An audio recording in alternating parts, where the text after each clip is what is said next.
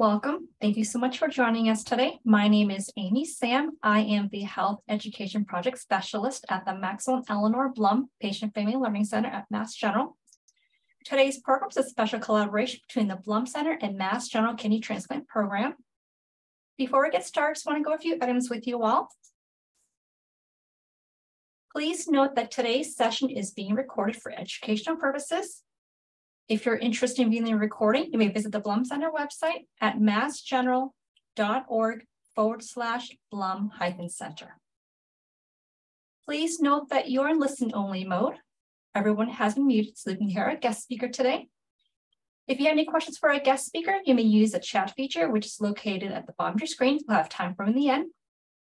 Only Blum Center staff, our co-host and guest speaker will see your questions. Please do not share any personal medical information or questions in the chat. If you have any personal medical question, please ask your doctor.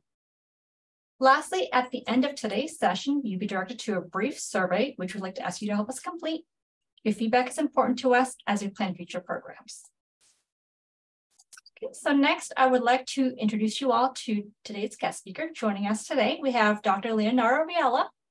Dr. Riella is the Harold and Ellen Danzer Endowed Chair in Transplantation and Associate Professor of Medicine at Mass General Harvard Medical School. He is the Medical Director of Kidney Transplantation and the Senior Investigator at the Center of Transplantation Sciences. Dr. Riella sees kidney patients both pre and post-transplantation. In celebration of National Donor Day, he joins us today to give a talk on kidney disease, transplantation, and innovations at Mass General. So please join me and welcome Dr. Riella. Thank you so much, Amy, for the opportunity and for all the attendees for joining me for the next 45 minutes to talk about one of my favorite topics, which is kidney disease and how can we prevent kidney disease and treat kidney disease. So we decided to make this session very practical, so bring up some tips as well as we try to understand better what is the role of the kidney. And I had a few items that I want to make sure I touch through the next 30 minutes. So first of all, just talking about what do the kidneys do, what are the causes of kidney disease and some of the treatments that are available, 5 tips for keeping your kidneys healthy, and what are some of the recent innovations in kidney research that are important for patients to know about.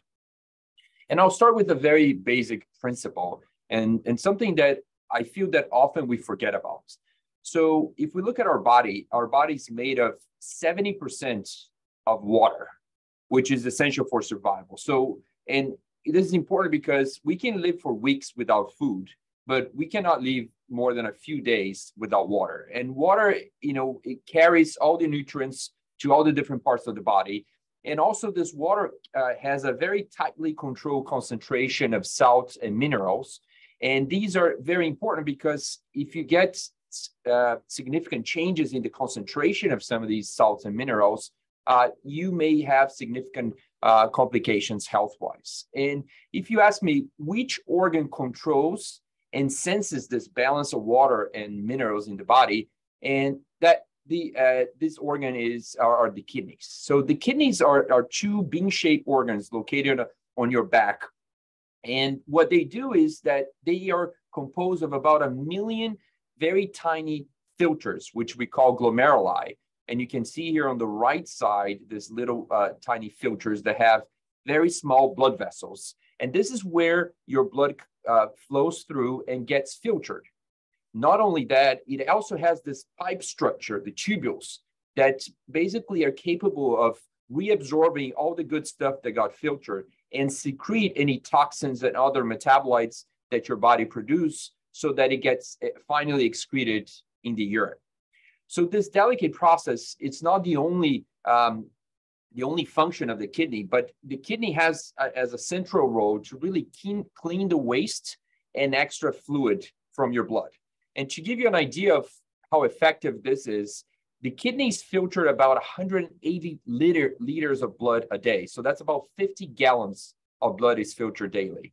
But we only produce about 1 liter or 2 of urine a day. So it's an extremely efficient system.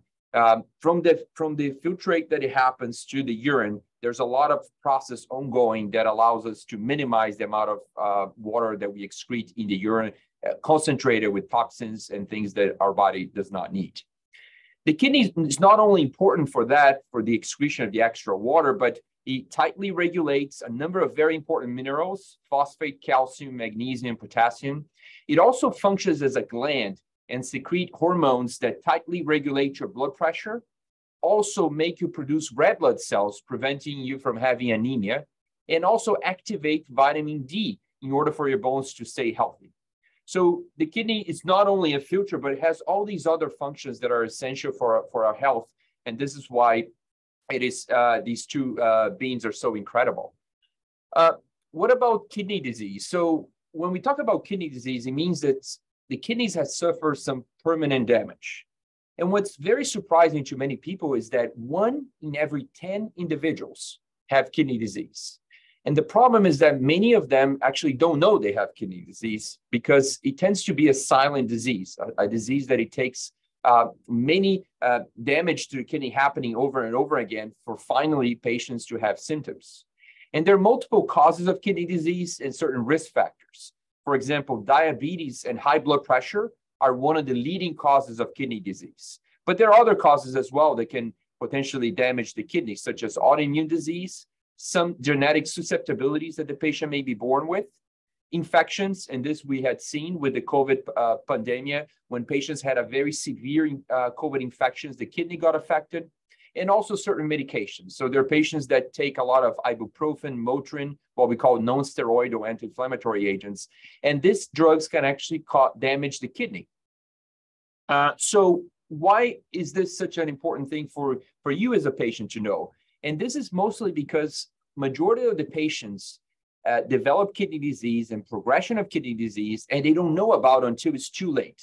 And this is why we call it a silent disease. So next time you see your physician, it is very important that you ask them, how are your kidneys working? And it's a very easy way to check for that. So there's a simple blood test called creatinine. And this creatinine is a byproduct of the muscles that's filtering the kidney and released in the urine. So when you measure the concentration of that creatinine and you are able to calculate, and usually comes out already on your blood work, what we say is the GFR, or glomerular filtration rate. That's an estimation of how your kidneys are filtering. And here I have this diagram showing that majority of patients would have a GFR between 80 and 120. And once you have a GFR below 60, this is when we start defining kidney disease, all the way when it's below 15 that we define as kidney failure. What's important here is that majority of the patients, say with a kidney function GFR of 45 and above, they may not have any symptoms. And they really start having symptoms only when this number gets below or close to 15.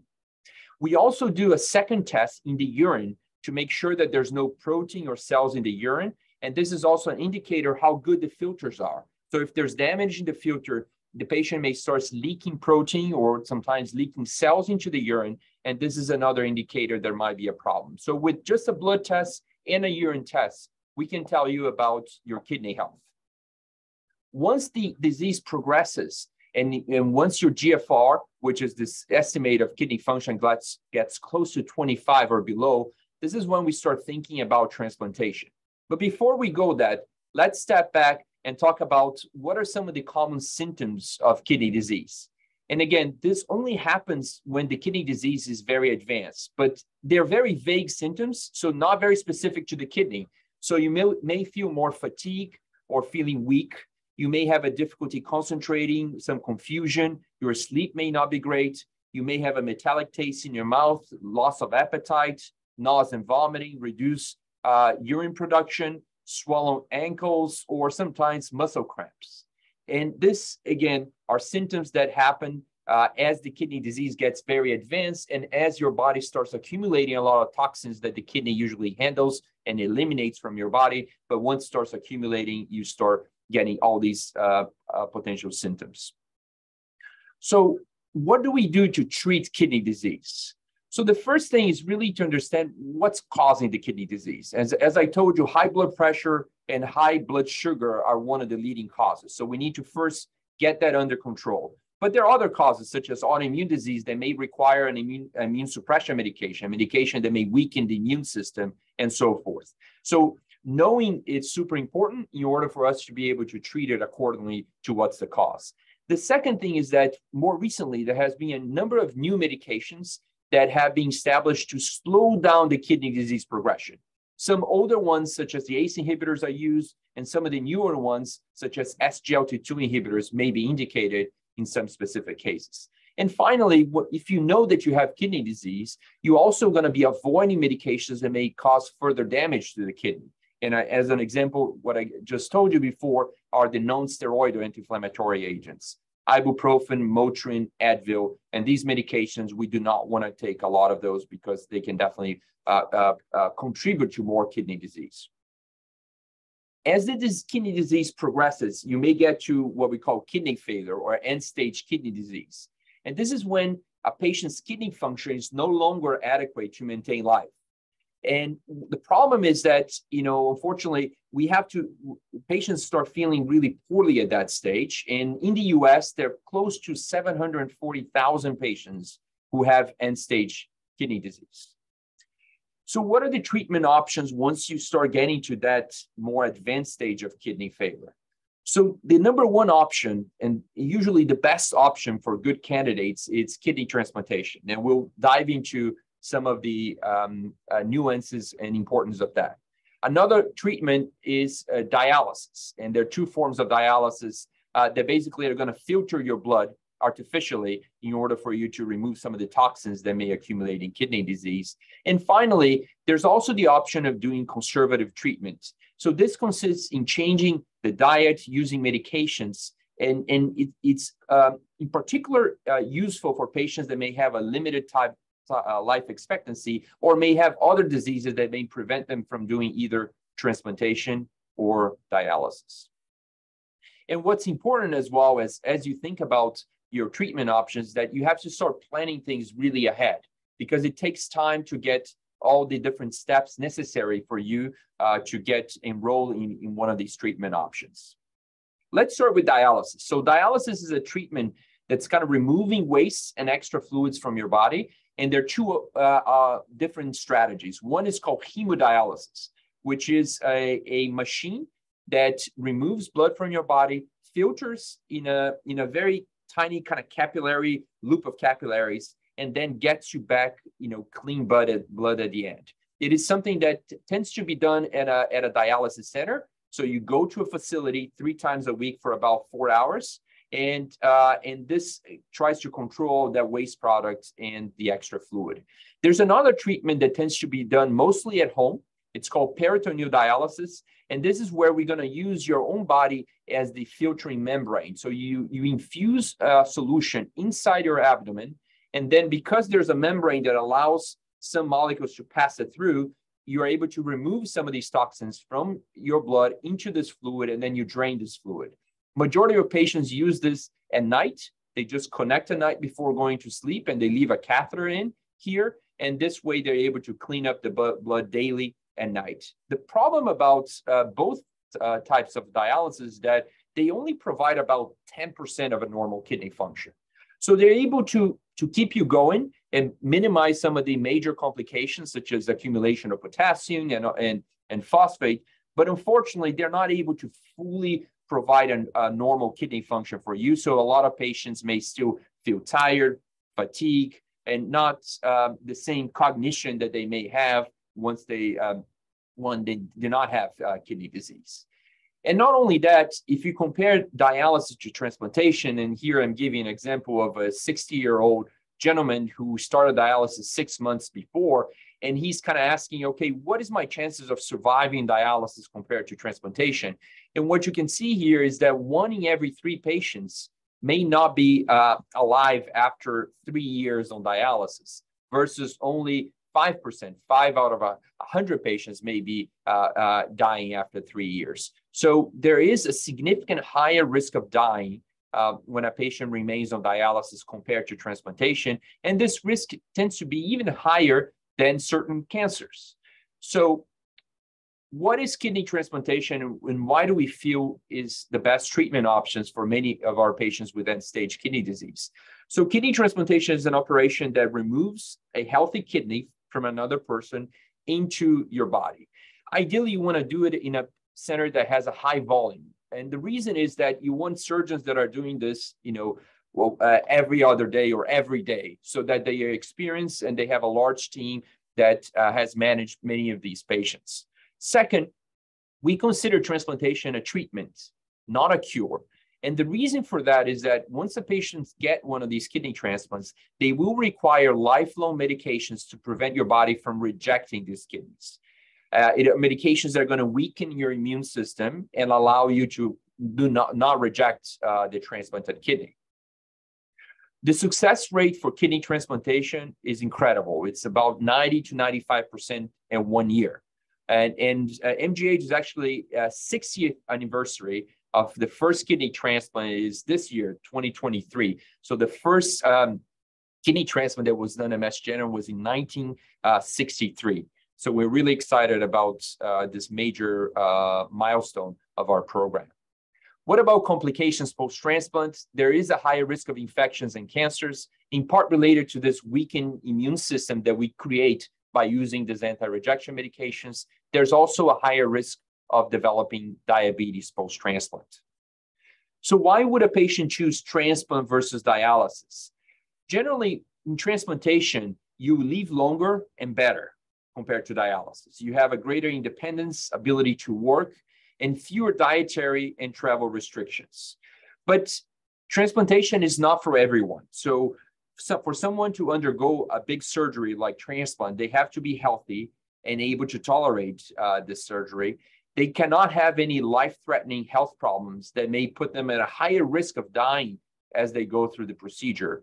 They cannot have an active infection or a cancer that still needs treatment or any drug abuse. And they have to have a nice support system around themselves in order for them to be able to go through the initial few weeks of recovery and all the new medications and potential side effects that may happen with transplantation.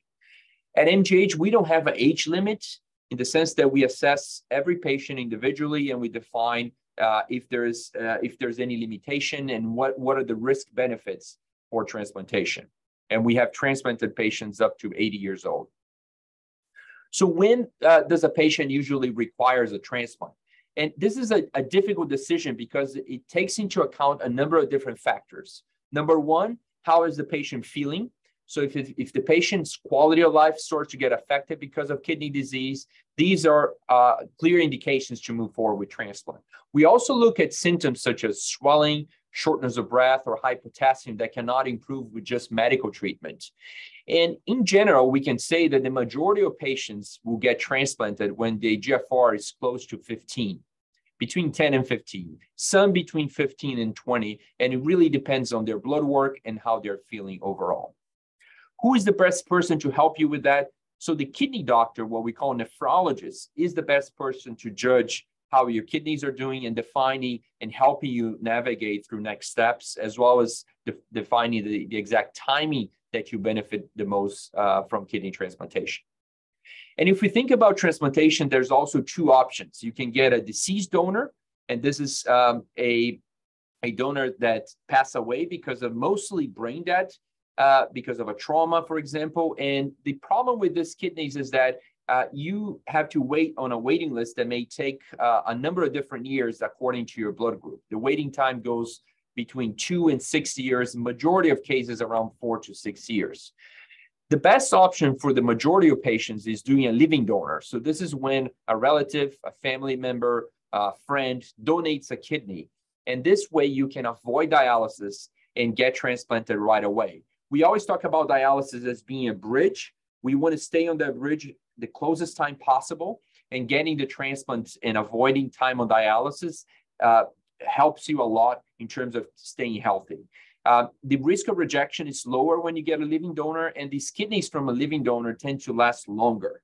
So in general, this is the best strategy for many patients with advanced kidney disease. For those that don't have a living donor, they can definitely enroll on the waiting list and wait until they get to the top to get an offer, but this may take quite a few years, and sometimes the candidacy or how good the risk benefit of transplantation may change over time. So we went over what the kidney do, kidney disease, some of the treatment options, but let's talk now about tips to keep your kidney healthy. And let's start with the first one. Drink more water. I just told you that our body is 60% water, and a lot of times we don't drink enough, or actually most of the times we don't drink enough. So it's really important to stay hydrated. The amount of fluid that you drink will depend, of course, on your weight, on the weather that's around, if you're exercising or not. But in general, around 2.5 liters per day is what's recommended, and with variation according to some of these differences. There's no good way deciding how much fluid to drink, but you can definitely look at your urine and see if it's clear or if it's yellow or dark yellow, because that can tell us if you need to drink more in order to stay hydrated.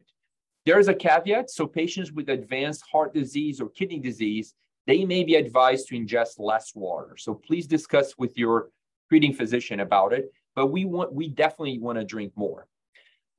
Along the same lines of drinking, we often wake up and we go straight to our coffee, which, for many people, it's something essential. The problem is that after sleeping, you've been probably close to 12 hours without drinking any water.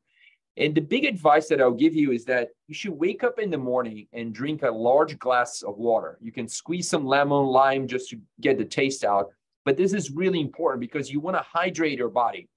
I would also recommend you to carry a bottle of water wherever you go, so you can keep track and keep zipping with water throughout the day. And if you drink alcohol, for example, a glass of wine, you have to drink then 2 extra glasses of water for every glass of wine. Hopefully not many. But why is this important? Because both alcohol and coffee are diuretics. They make you pee more. They make you actually lose water by inhibiting the production of a hormone called vasopressin, which plays a major role in water excretion. So whenever you're drinking coffee, you may have seen it that you tend to go to the bathroom more often, and similarly with alcohol. So you have to hydrate more in those scenarios. So that's why I recommend early in the morning, drink the water first and then go to your coffee. The second thing that's really important that can clearly overwhelm the kidneys is the salts. So eat less salt. So when you eat a meal that's full of salt, you're overloading your kidneys because they have to get rid of that extra water and salt. That can raise your blood pressure. It can cause swelling, and ultimately can back up and cause accumulation of fluid in your lungs and cause problems with your heart.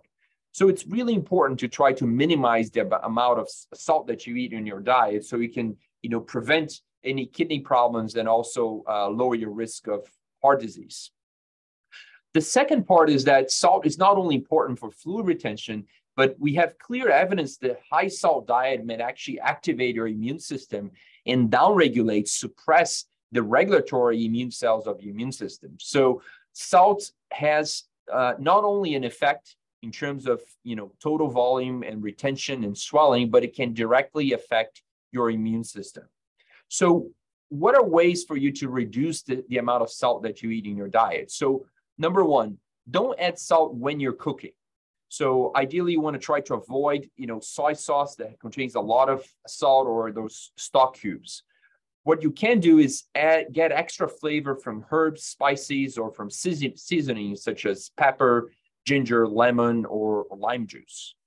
Table sauces like ketchup, mustard, or any of the canned foods, they can contain a lot of salt. In part, they're used for preservation, but it definitely can cause a huge load of salt that many people don't know about. So check the label, choose low salt options when available. If you're eating out, ask for your meal if it can be made with less salt.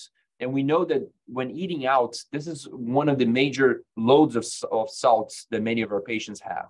When you eat bread and breakfast cereals, they can also contain a lot of salt. So check the labels, compare brands.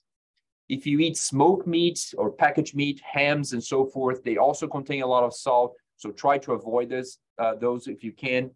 Use a small amount of low sodium salt substitute in the plate instead of during cooking. So if you throw in the plate, You can get the salt taste, and you don't need as much as if you cook for the entire meal that you're preparing.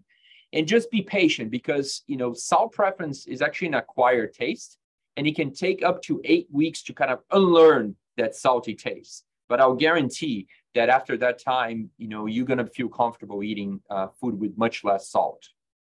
The third tip is about eating less animal protein and more plant-based diet. And I'll tell you why. So when you eat animal protein, the animal protein is broken down, and then the kidneys are the ones responsible for getting rid of the toxins that get produced, as well as all the acid that gets produced when you eat the animal fat. So it's really important for patients, in particular with kidney disease, to minimize the amount of animal protein that they take. And this allows them to, inhibit some of the progression of that kidney disease. So eat animal protein with moderation, or better than that, use different sources of protein. And here I have some examples, such as the ones coming from fish, like tuna, salmon, or chicken, where you use some cooked beans or lentils as a good source, as well as nuts.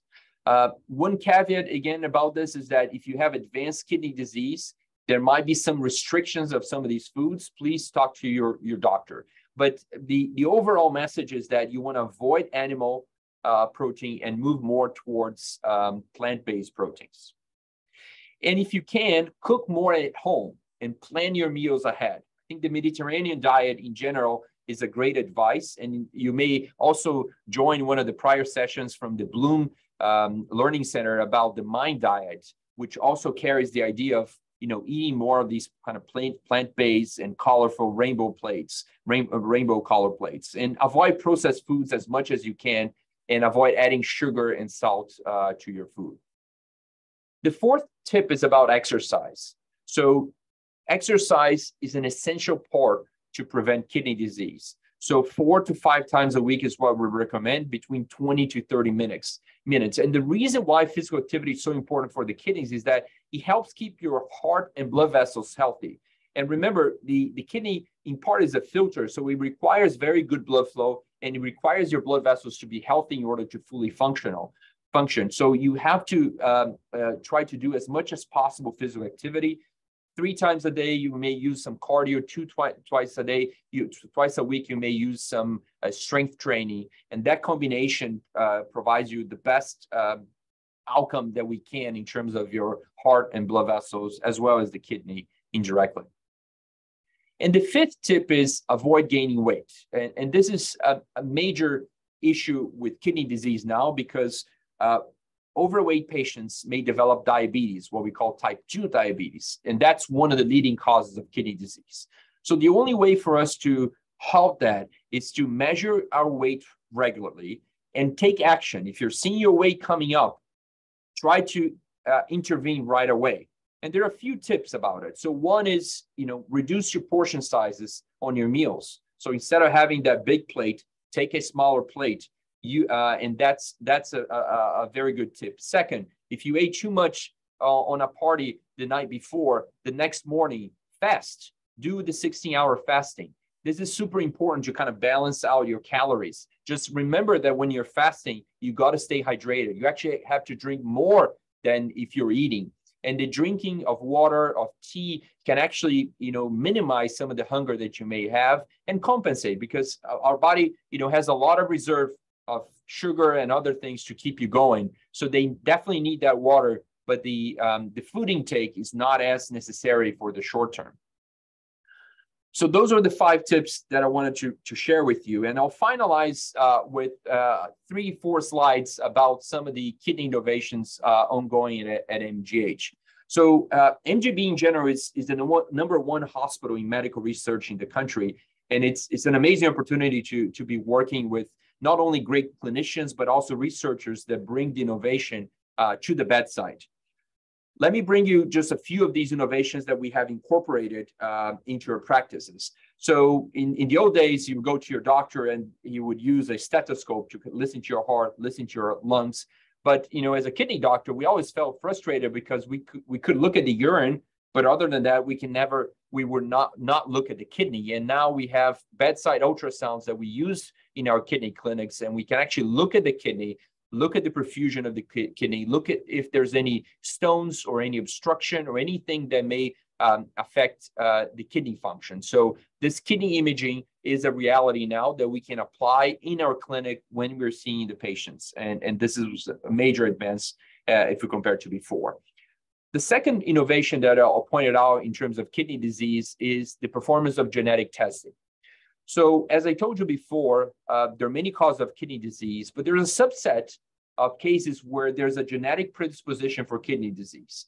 And this is important because if you know what type of kidney disease and what's the gene involved, they may guide potential treatments. And for example, in African Americans, we know they have a much higher rate of kidney disease than whites and other ethnicities. And we know now that actually a big portion of these patients have genetic susceptibility in a gene called APOL1. So at MGH, we have a dedicated clinic to assess genetic predisposition for kidney disease. And in our transplant evaluation clinic, for selected patients at the time, just before they're doing their evaluation process, we can run genetic testing to define the risk of recurrence of disease and also help with donor selection. So genetic testing is a reality now, not only in research, but in the clinic, and may help guide a selected group of patients in order for us to understand better what's going on. And this is in particularly important for patients that don't have a cause of kidney disease, that unfortunately came to their doctor and found out they have really advanced kidney disease. And this genetic testing helps guide and look for potential explanations. It's not, a test that will find all the explanations, but in about 1/3 of our selected patients, we are able to actually find something that may explain why they developed the kidney disease. Talking about disparity, unfortunately, kidney disease affects a tremendous amount of our underserved population. And so about a year ago, we launched the Equity in Kidney Transplant Initiative. So this is an initiative that we go to the community, to primary care centers, to health centers, and we talk about kidney disease. We have a clinic devoted to seeing these patients in the community. It's bilingual, Spanish, English, and we also do some virtual group visits to work on education. And we have a number of different resources to help these patients throughout their transplant journey, from transportation to insurance expansions and so forth. So this is something that I'm really proud that our program was able to put together with the support of MGH leadership to really try to make things more equitable across all the different populations that we see in the transplant clinic.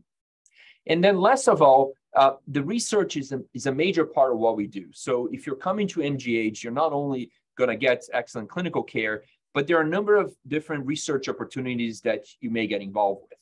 So during COVID, we had a lot of research looking at vaccines risk and response rate. We also had some studies looking at antibodies that may protect against COVID infection, in part because we were seeing our patients getting much sicker. And when you're getting enrolled in these studies, you're able to actually get access to some of these innovations much ahead of other centers. Diagnostic studies. So there are a number of different studies ongoing now where we measure in the blood or in the urine markers of rejection, so we can early diagnose a rejection after transplantation. And we also have access to interventional studies, so new rejection medications that are not available in the clinic, but with great potential, where patients could potentially get involved and enroll in order to get new treatments that are becoming available to our kidney population. We have over 110 individuals working exclusively in transplant research at MGH. So it's a lot of people trying to advance and bring some of these innovations back to the clinic. And to finalize, a few other things that I want to highlight. So there's certain patients that have a kidney disease that may recur after transplantation. And MGH leads the largest consortium of kidney disease recurrence called TANGO, with over 38 centers. So this really allows us to be leading the field of kidney disease recurrence and give opportunities for patients to get the most outcome. We also have a unique tolerance trials that have been ongoing now for over 20 years. So these are trials where patients do not want to take any immune suppression. And the way to be able to do this is that they get a kidney and a bone marrow from the same donor transplanted. And this allows them to remove completely their immune suppression in the long term and be free of any of the side effects of immune suppression. So some patients may choose to go down the track of tolerance trials, and there are a few things coming down the block. So MGH have been doing xenotransplant research for over 30 years, and finally we're getting closer and closer to the clinic. Hopefully in the next year or two, we're going to have our first patients transplanted with xeno. And this is important because we have a huge deficit of kidneys, unfortunately. So there's close to 100,000 patients on the waiting list waiting for a kidney, and we just don't have enough kidneys. And the xenotransplantation and all the advances that have been done in the past 20 years may permit us to actually have a kidney transplanted from a pig into humans. And this may create a bridge for them until they get a human. And also, we work in partnership with the WIS Institute in the development of artificial kidneys. So instead of a pig, can we actually recapitulate what the kidney does by growing them in vitro and then implanting? And here I'm showing you a picture of how these kidneys will look like. And this is a little bit further, not as advanced to be transplanting to humans, but it's definitely something that it's moving along. And hopefully in a few years, we'll be able to also offer that as a treatment option. Last year, we completed 147 kidney transplants. So it's almost like one kidney transplant every other day. We have close to 1,300 patients on our waiting list, and our survival are excellent, which is the most important part. 97% graft survival at 3 years.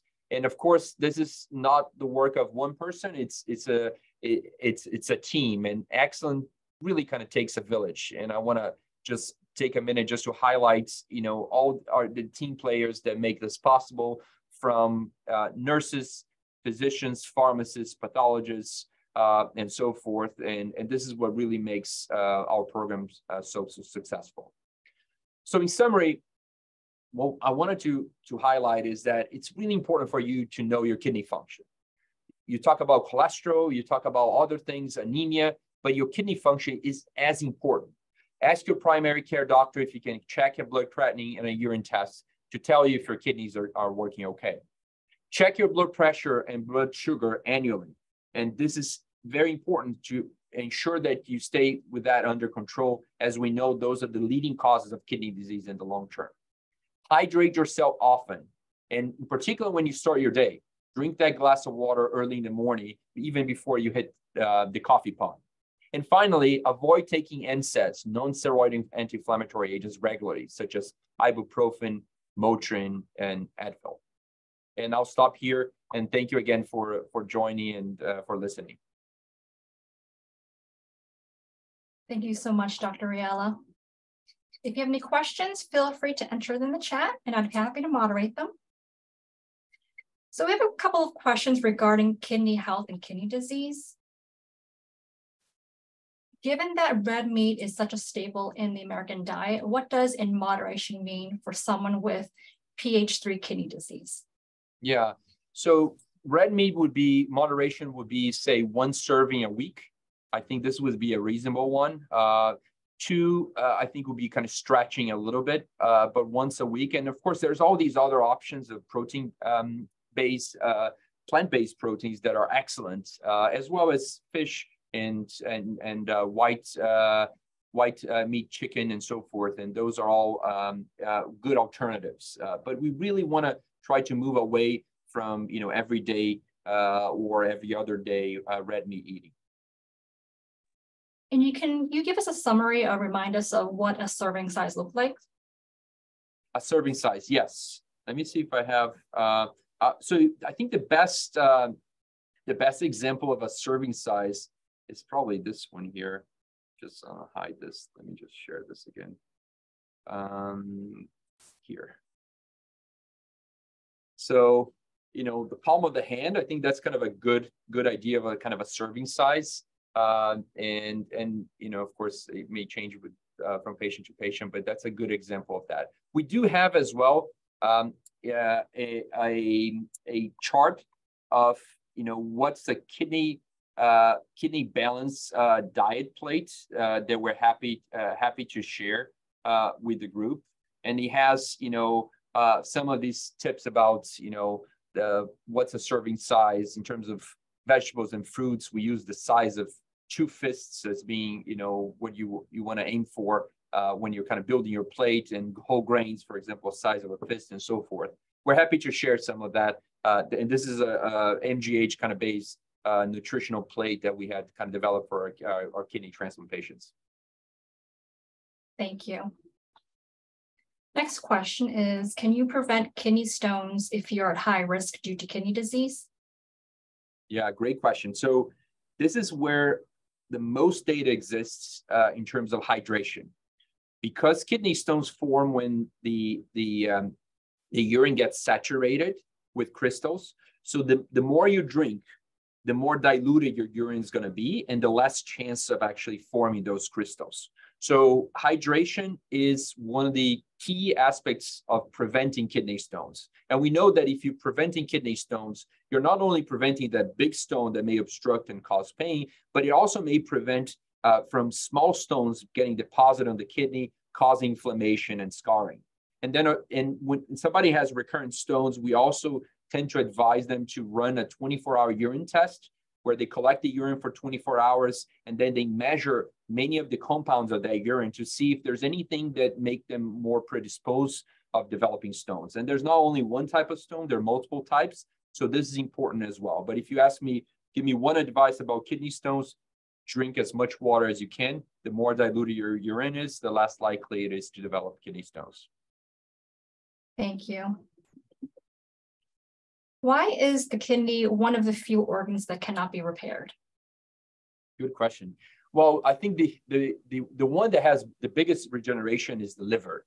I think all the other organs, unfortunately, they are much less likely to be able to repair. There's some repair that happens, but the biggest problem is on the filter. So when the filter gets damaged, it's such a delicate and intricate structure that it causes the scarring there, and unfortunately, it's very hard to reverse. So reversibility of kidney function is really hard, but there are, of course, things that you can do, such as controlling your blood pressure, so that's less pressure going through those kidney filters that can prevent further damage, or say controlling better your blood sugars so that blood sugar is not plugging and obstructing that filter over time. So these are things that can be done, but unfortunately, yes, regeneration is not a future of the kidney.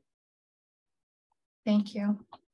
Then we have some transplantation questions. Of course. First question is, can you tell us a little bit more about transplants and the age of patients, including how does age factor into the equation of one's placement on the transplant list? Yeah. So we tend to not look at the chronological age, but the biological age. We know that frail patients, so patients that are very weak, that have a limited mobility, they similar to having those weakness on the muscle side, they also have a lot of very little reserve to undergo a big surgery. So it is very possible that we have someone on their about 6 years old that looks very frail, weak, and these are patients where sometimes going through a big surgery would actually put them on a much higher risk category, and at the end of transplant, they're going to be in a worse condition than they were prior to transplant. So we tend to assess everyone very carefully and make that individualized decision. I think a very important aspect is that we have transplanted patients up to 80 years old. The problem is if somebody comes to the list and they're 80 and they don't have a living donor and they have to wait 4 to 5 years to get a transplant on the waiting list, it's very unlikely for them to get a kidney at that point, because 5 years with advanced kidney disease, their health is probably going to continue and likely is going to continue to deteriorate, and they won't become a candidate after that time. So the living donor is really the biggest option that provides us, if a patient can go through the surgery, provides them the best chance of being transplanted safely, and ultimately, benefit the most from the kidney transplant. Thank you. Is transplantation the only answer? How about stem cell and other innovative procedures? Yeah, great question. So when you get to that stage, when your kidney function or GFR that we mentioned is close to 15 or 10, it's very unlikely for us to be able to recuperate kidney function. So when we talk about transplant, we're talking about that very advanced stage of kidney disease.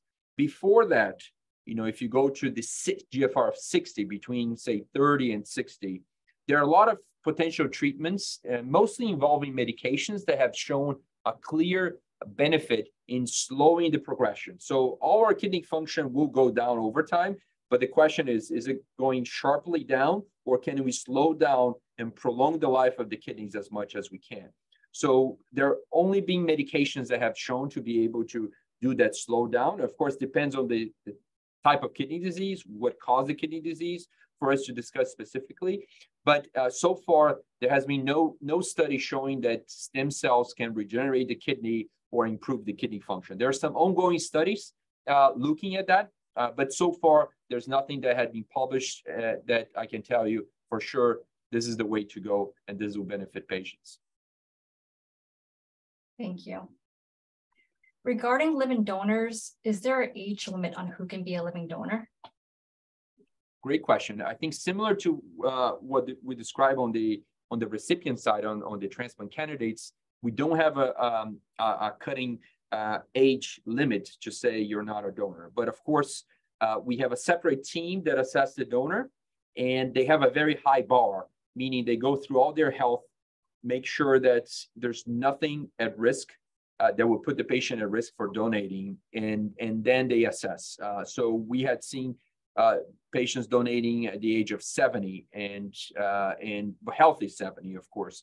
But if somebody has, for example, diabetes or have had high blood pressure for many years and their kidney function is not great, these are patients that unfortunately are not considered good candidates. But I would advise on the error on the side of, if you have a loved one or someone in the family that you're interested in donating, you don't know if your age is a limit or not, what we advise is to just apply for it through the donor program.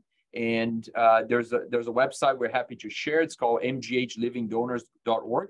And you can include a little bit, some basic informations, and the team will review and then get back to you. And remembering that donation is something that, if you start the process, it doesn't mean that you're forced to complete it. It is something voluntary. You can drop out at any point. Most patients drop out because of medical reasons. So there's no pressure or anything like that. They can always, hear more about it, join, and we have a monthly webinar that talks about how to find a living donor and what are some of the stigmas that we've seen. And there are actually pairs of patients and donors that join these webinars, and they talk about their own experience, ways that or what they experience, how did they reach out and find a donor, and other strategies that patients can decide what works for them. There's no one formula. And so this is what we wanted to just share as a group to our patients. Thank you. If a person has a fully blocked kidney artery, are they eligible to donate a kidney? If they have a fully blocked kidney artery? Yeah, I think it's better in these specific cases. We can maybe discuss offline so we can better understand the details.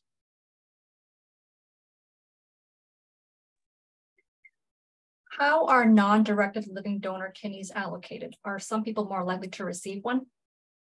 So which kidney, sorry? Non-directed living donor kidneys. Great. So these what we call altruistic donors.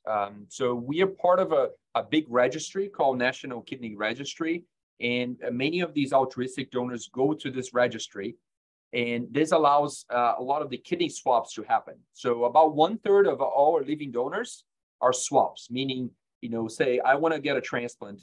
My loved one is going to donate, it was supposed to donate to me, but we are incompatible. So instead of us saying, no, if you're incompatible, you're going to have to wait on the waiting list, what we can do is include, say, my wife into this National Kidney Registry, and then there are going to be other pairs there that may be on the similar situation. And then I can get a kidney that may be compatible to me, and then my loved one will donate to someone on this registry. And so whenever we have these altruistic donors, we tend to donate to the registry, and then the registry redistributes so that you can start a chain, what we call, which is a sequence of exchanges of kidney, maximizing the potential benefits for our patients. Thank you. On average, how long does a new kidney last? So if you get a kidney transplant, deceased donor kidney tends to last between 8 to 10 years. Some cases, it may go up to 30, 40, but in average, that's what we see. And then for the living donor, it tends to last between around 12 years. And those are not fixed numbers. So, again, it's just an average. And majority of the patients, especially older patients, they're not going to die because their kidney failed. They're going to die because of other reasons other than the kidney. So this is important as we think about, the benefits of kidney transplantation. Are there any vascular benefits to transplant a kidney by taking low-dose aspirin? So low-dose aspirin. So low-dose aspirin in general, it's not like a prevention strategy for kidney disease. I think if you had a prior heart attack, this is where having an aspirin may help. Or some patients that may have some clotting tendencies, so they tendency to form clots in their body, where there might be an indication for a blood thinner like aspirin is indicated. But in general, aspirin is not a treatment that we tend to use for kidney disease. Yeah. If dialysis survival is comparable to cancer, why is there a standard wait of 3 years for transplantation for patients who are in cancer remission? So the 3 years is not something that we use in terms of waiting time for cancer. So it all depends on the type of cancer. I'll give you 2 examples. So if somebody had a prostate cancer, they went in, they got the surgery done, and got the prostate removed. There was no evidence of cancer anywhere else. We would not wait to do the kidney transplant. We would move right away. Some other cancers, we want to wait between 1 or 2 years. And the reason is that if the cancer comes back when we are doing the transplant, we're weakening our immune system. And now we know the immune system fights against the cancer and eliminates the cancer. So if you're weakening the immune system, then you're kind of making your body less prone to fight that cancer. So we give that window period just to make sure that that cancer is not coming back and that we are not causing more harm by giving you the transplant and allowing that cancer to grow. So we tend to assess every patient. Again, every situation is very specific, but we do not use like a specific cutoff. Some cancers, we have no waiting time, and some cancers, we may have a short waiting time.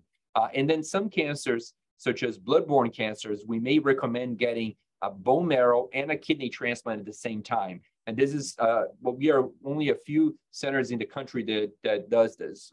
Multiple myeloma, you get a bone marrow and a kidney transplant at the same time if you're a good candidate. And that's one way of getting 2 treatments in one and saving your kidney and resolving the multiple myeloma problem. Thank you. Can you tell us a little bit more about kidney disease recurrence after transplantation? Yes. So recurrence of kidney disease after transplantation is the 3rd leading cause of kidney transplant loss. There's a few specific diseases that tend to recur. There's a form of that we call FSGS that tend to recur very early. There are a few other diseases that take time to recur, such as membranous and IgA nephropathy. And there's some others that depend on complement activation, where your body kind of activates too much complement. And that can also happen, that recurrence happens very early on. We tend to do a very thorough assessment of our patients prior to transplant, including genetic testing in some of these patients to help us decide or at least help us risk stratify, okay, what is the risk of this coming back? And in some cases, we may decide of doing some treatments either before transplant or at the time of the transplant to minimize the risk of recurrence. So we are involved in a few different studies, and we collect samples from patients on the research side in order for us to better understand the disease and better manage our patients. So we're making progress, and we can have probably another hour to discuss some of these specific diseases, and I'm happy to talk offline as well. Thank you. Can a transplanted patient eventually decrease or eliminate immunosuppression medications?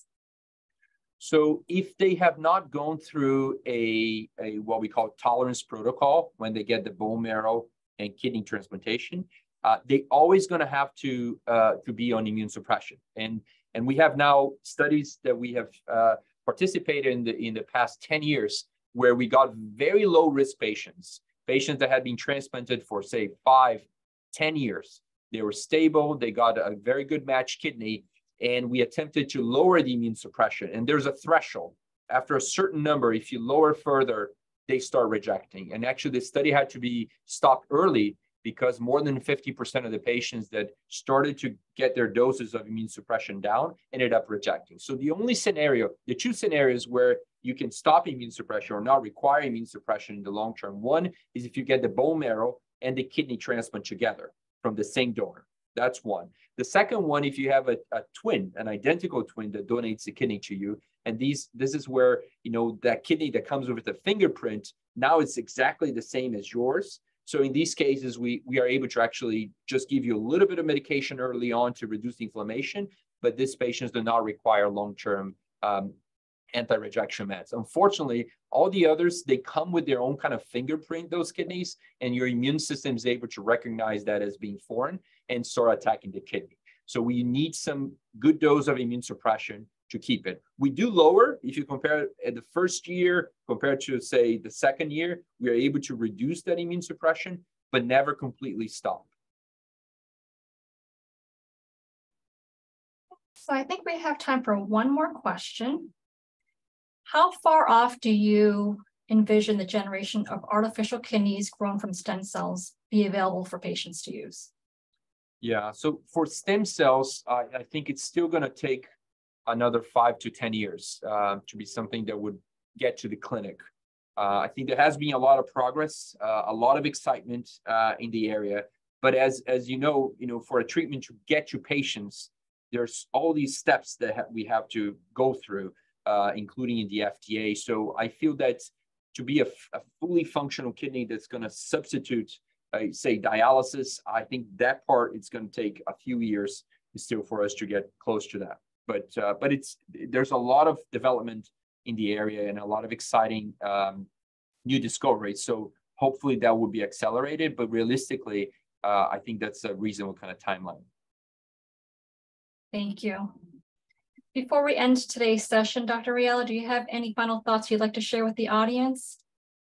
No, well, I'll say that kidney disease, it's a really tough disease, and we as a team, we are here to support you or a loved one, and in any way we can to help you navigate through that journey. So my only thoughts is, you're not alone, and please reach out, and hopefully, things will work out, and we'll be happy to help you any way we can. Thank you so much. And for everyone who took the time to join us, thank you so much for joining us. Hopefully you found today's session helpful. As I had mentioned, today's session is being recorded. It'll be made available on the Blum Center website at massgeneral.org/Blum-Center. Thank you so much, everyone. Have a lovely rest of the day. Thanks, everyone. Have a great day.